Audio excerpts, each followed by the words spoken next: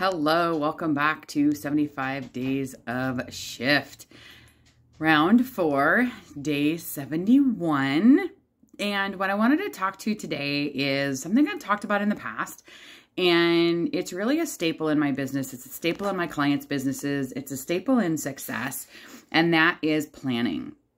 It happens to be a Sunday evening, and I am taking a look at my calendar, planning the week ahead, planning the things that I want to get done, planning the things that I'd like to get done, and really allowing my schedule to be my guide for the week.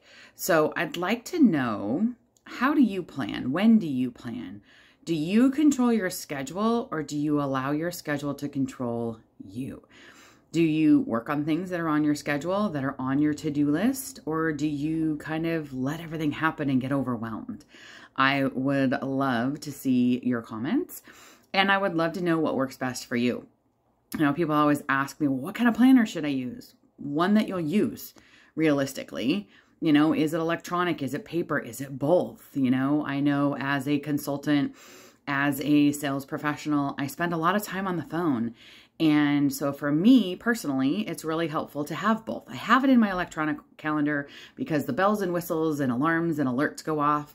And I have it in paper so that when I need to look something up, when I need to look at something and see something when I'm on the phone, I'm able to do that. So whatever works best for you, great, just use it. Whether it's electronic, whether it's paper, whether it's both, whatever it is, plan your success, plan your day, so that you can run your day the way you want it run rather than your day run you. So I look forward to your comments.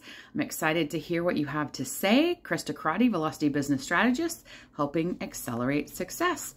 And if you would like some help with getting out of that overwhelm, with getting out of that lovingly called rat race and get more done, I would love to have a conversation. We'll connect at VBS-connect.com or visit my website, and I look forward to chatting with you.